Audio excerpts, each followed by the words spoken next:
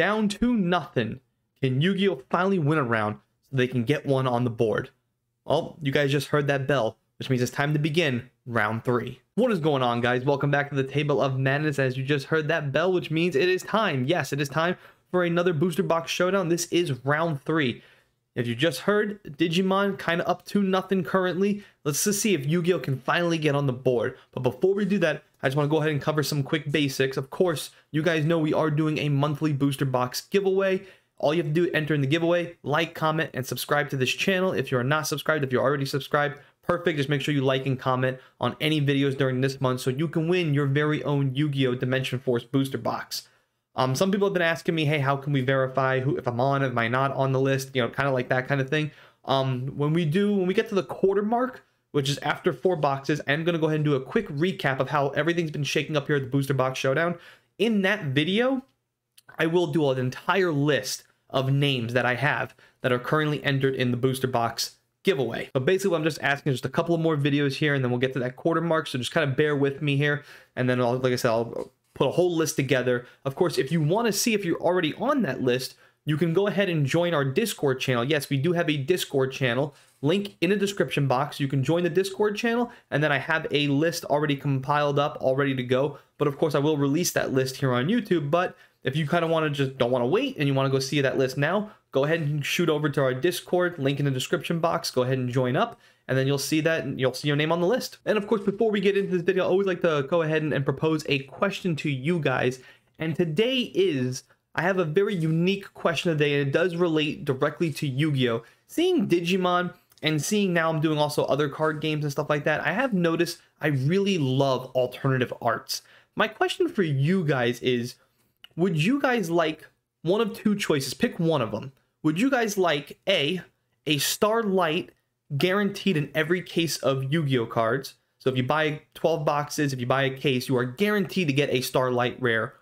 Or would you like Yu-Gi-Oh to make alternative arts and make that a new rarity? I'm curious to see what you guys think. I want you guys to pick one of them and let me know why you would do the other, one or the other.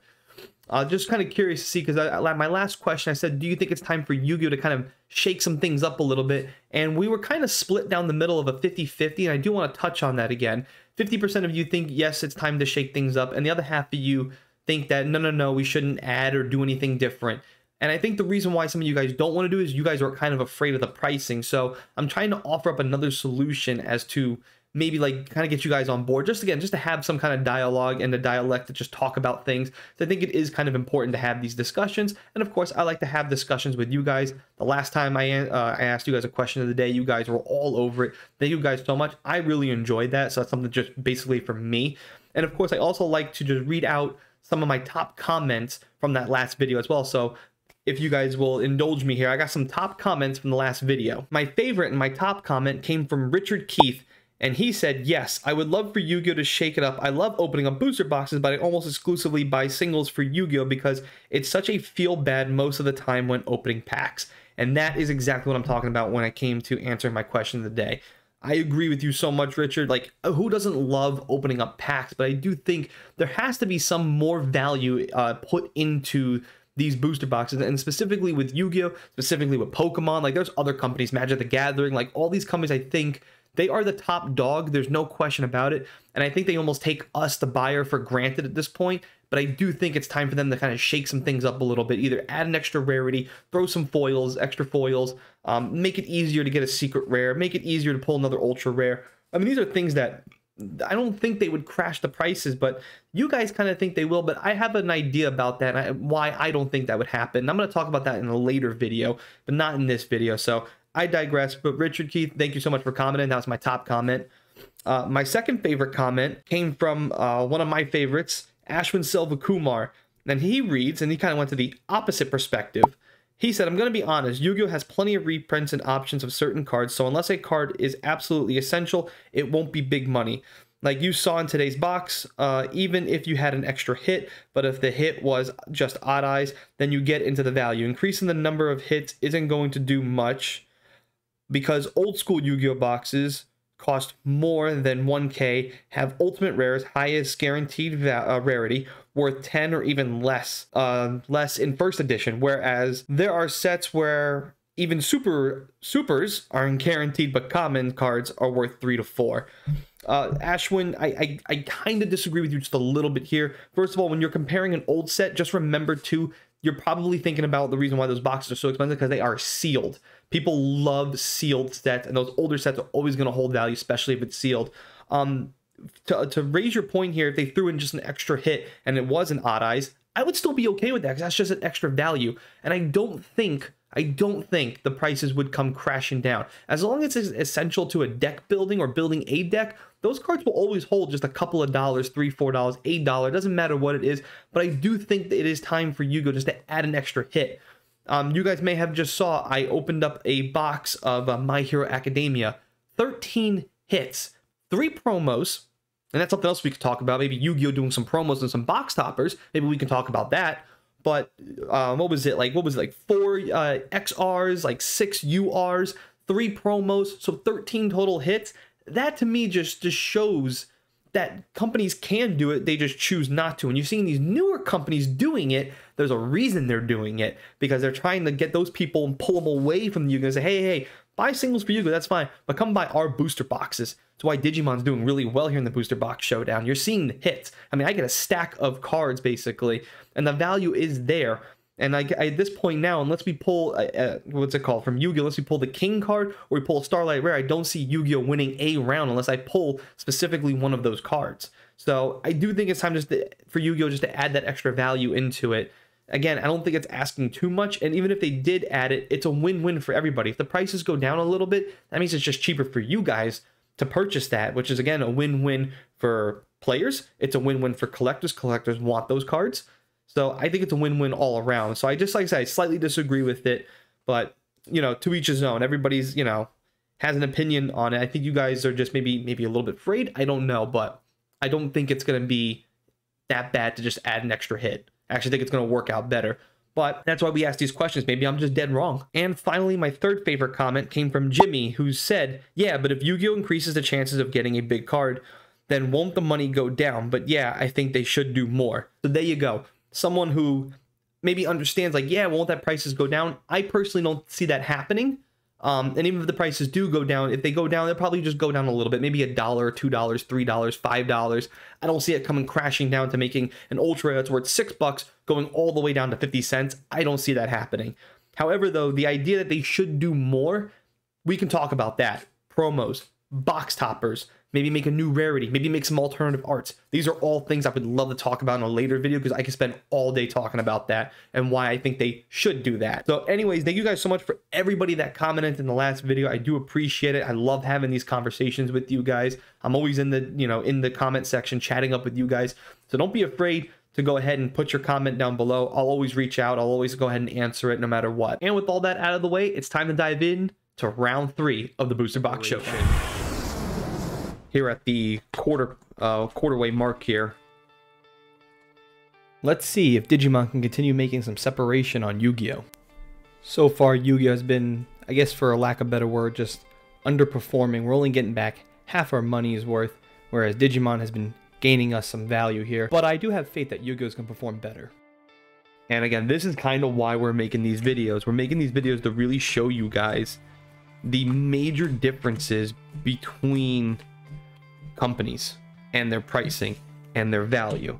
So for those of you that have basically said, oh, I think Yu-Gi-Oh! Is going to win, or my gut feeling tells me Yu-Gi-Oh! Or if you were someone who said like, oh, I know nothing about Digimon, well, by the end of the series, you're going to know a hell of a lot more about Digimon and what they represent and why I'm pretty much a fanboy. This isn't to also just like take a crap on Yu-Gi-Oh! This isn't me saying like I think Yu-Gi-Oh! Sucks now because of this. No. I'm still a fan of Yu-Gi-Oh! I still think Yu-Gi-Oh! Is obviously it's one of the better card games out there. I mean, I may not play it, but it's still one of the most popular card games out there, and for good reasons. They stood the test of time. But it is to go ahead and show you guys some, I guess you could say, some complaints I have, and then some thoughts I have of how Yu-Gi-Oh! Can change this. Because I know a lot of people are going to say, oh, they can't do this because if they do that, then card prices are going to drop, or card prices are going to suffer, this is going to suffer, or booster boxes are going to be costing more money. Listen, if Digimon is doing it and they're doing it better, then so could Yu-Gi-Oh! And so could everybody else. Everybody else can take a page out of each other's book, because at the end of the day, it's our money that we spend on this, and I want better products in the end. And this is why I always say I'm not here to just complain and just to crap all over Yu-Gi-Oh!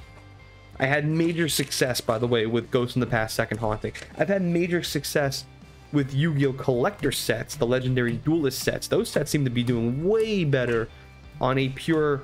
Ooh, nice. Oh, I love that bezel in the background.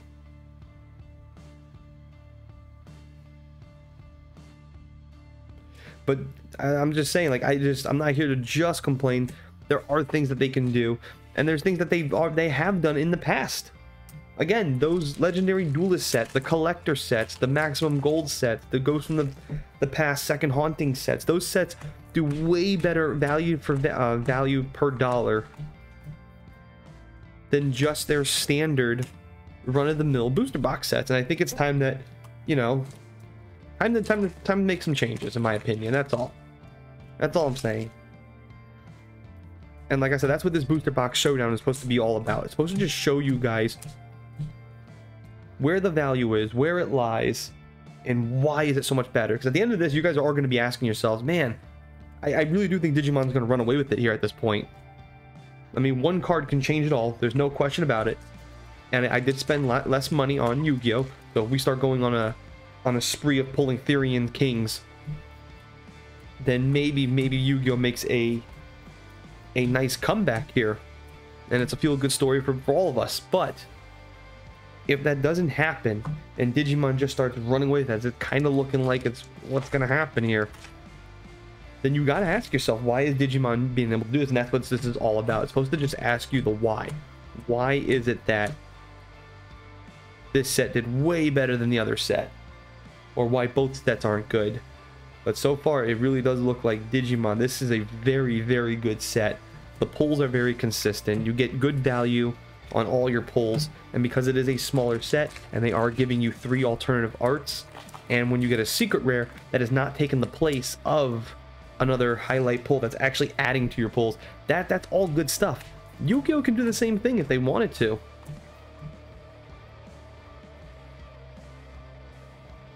They just choose not to. And you gotta ask yourself, well, why is that? And that's what we're gonna be doing later. At the end of all of this is to just break everything down. Why did one side do better than the other? Because it seems like that's where we're heading. And like I said, all that can change with one card. Pulling the $300 card can change all of that. Is we're consistently pulling good stuff here with Digimon. It's a nice card. That's all this is about, guys. It's just to hopefully broaden your horizon when it comes to TCG. Like I said, I'm still a huge fan of Yu-Gi-Oh! I still love Yu-Gi-Oh! I think Yu-Gi-Oh! Definitely has its strong points, but over the course of years, it hasn't been doing its players and collectors any justice lately. The collector sets, they seem to favor, you know, the collectors. They have been getting better with their reprints. We can't argue about that. They have been doing better with their reprints. And like I said, I had tremendous success with Ghost in the Past Second Haunting. And I thoroughly enjoyed opening that set up. Alright guys, next pack over here, kind of just moving along this booster box, doing pretty well so far. Whereas here in Digimon, it just doesn't disappoint. We're constantly, consistently getting good pulls. And like I said, if they can do it, if they can stay consistent, so could others. If you're a fan of Yu-Gi-Oh!, I'm not taking shots. I'm just simply stating some things that I'm already noticing as we approach the quarterway mark.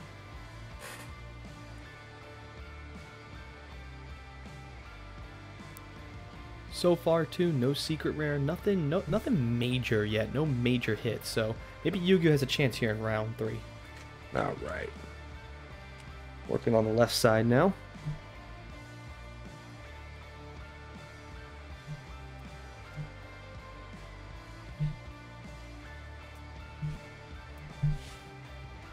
I really do think they should do that. I think they should offer you guys 7 guaranteed hits. 7 hits. I think it would be perfect for a Yu-Gi-Oh! Booster box. Up the booster packs from 9 cards to 12 cards. And then give you guys, maybe you don't even have to guarantee another secret rare. Just maybe even throw in an extra ultra rare for guaranteed. Maybe you can do that. 5 ultra rares, 2 secret rares, and then maybe like 4 or 5 booster boxes are guaranteed an additional secret rare. That would make, I think, a lot of players and collectors. Ooh, nice Leomon. Really nice. That would increase, I think, people running to go buy more Yu-Gi-Oh! Booster boxes. That's all. I think it's time. These are just, like I said, these are just some simple solutions that are running through my brain.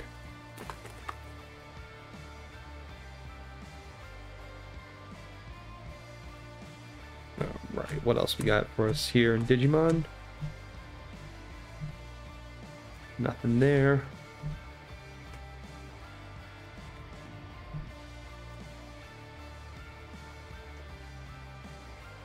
Well, depending on the prices of these alternative arts, which I don't think they're extremely expensive, but with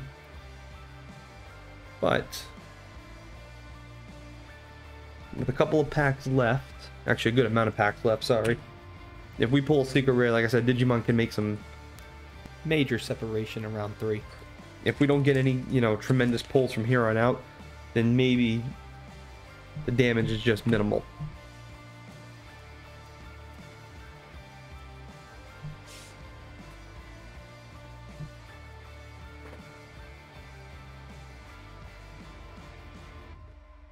All right.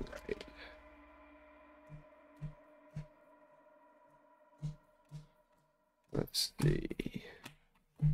Nothing there. All right. That bodes well for Yu-Gi-Oh! We got 2 packs left.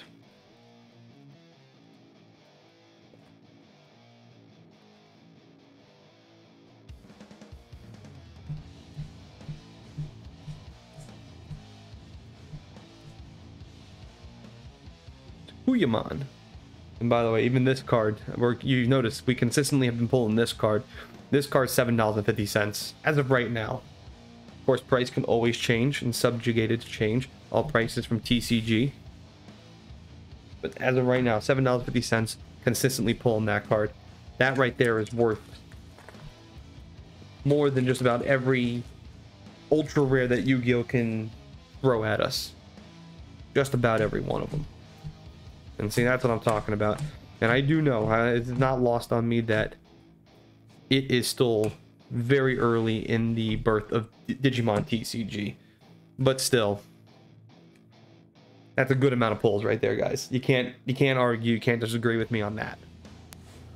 All right, and Digimon, surprisingly here, didn't make our money. Total value is 51.46. As you guys can see from this overhead shot, here are all the highlight pulls. So this is the time to shine for Yu-Gi-Oh! If Yu-Gi-Oh! Can't win in this round, as we lost $5.79, if Yu-Gi-Oh! Can't win in this round, then you can pretty much just say all hope is going to be lost, and I don't see them winning this booster box challenge at all.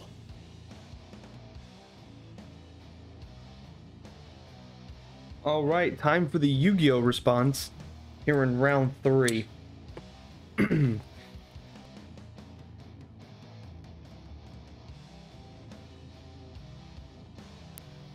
And with that last round, with Digimon not really pulling any good pulls there, not getting a profit, this is it. This is the time now for Yu-Gi-Oh! To get on the board here. So my fingers are crossed, you guys. I'm really hoping that Digimon, we pull, that Yu-Gi-Oh! Here, we pull something good. And we can get Yu-Gi-Oh! On the board here. Here we go, guys. Time for the Yu-Gi-Oh! Response. Round 3. Ooh.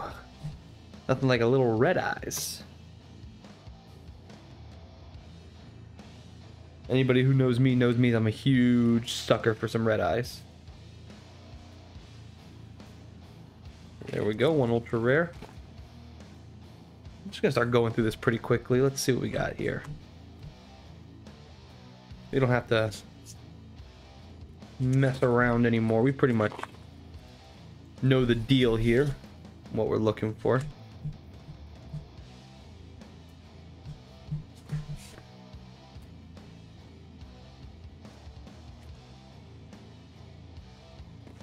Come on, I'm feeling lucky here with this Yu-Gi-Oh box. I have a feeling we're gonna pull. Oh, Legal Knight. There we go. I'm hoping to pull Therian. I think that's the name of the most expensive card in this box. I have a feeling I feel like we're just due for one of them, right? 2 boxes in, about the 3rd box. I have a feeling, you know, he's in this box. Yeah, Therian Cross. Nothing great there. I was also looking too at the TCG again, as I'm always doing. Just looking through this set. You know what else is a problem with Yu-Gi-Oh? Is that even like these cards and some of just the bulk, it's just virtually worthless. And that's kind of a problem. Let's see. Primitive Planet.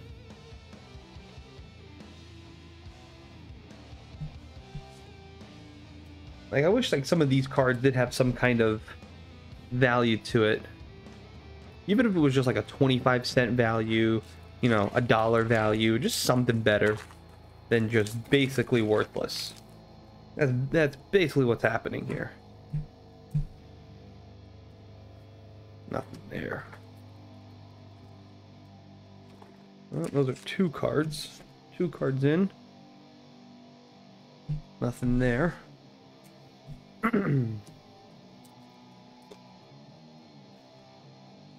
All right, let's see. Extra pendulum. Like, how nice would it be if these cards were at least 25, 50 cents a piece, 75 cents, maybe one of them's worth $1 or something like that. It'd be better than virtually nothing, because that's, I'm telling you, man, go look at the prices of TCGs. I mean, they're not, prices aren't good. Your Claw Rival, nothing there.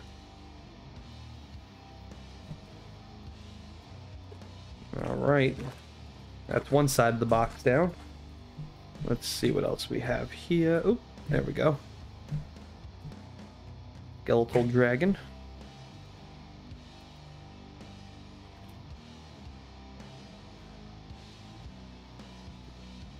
All right,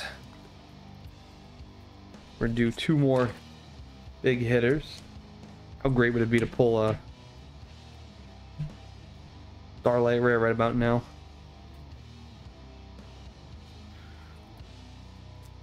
Come on, give me Therian. Let's get Yu-Gi-Oh on the board here. There's an Odd Eyes.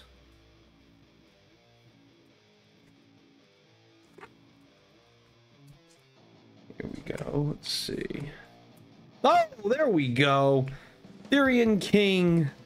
That is what we are looking for. That is a good pull. There we go. Finally. That is a nice pull. This is the card that you basically want to get in almost every booster box right here. This is the guy. You basically want at least 6 of these. 6 of these, I think, is going to be difficult. I think we'll get 4.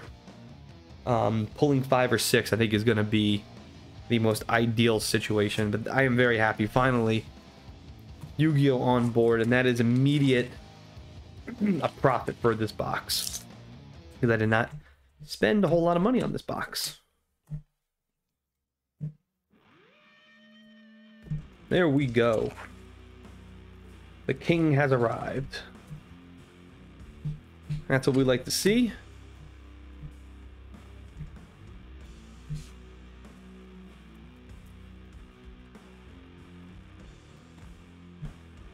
All right, that makes me happy.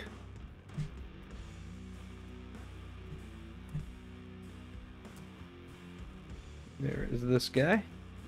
Another ultra rare.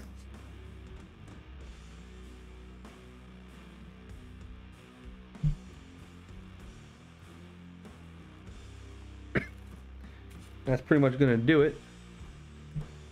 for this booster box. I don't think that is all 6 of my hits. Maybe we get a Starlight rare. Maybe we don't.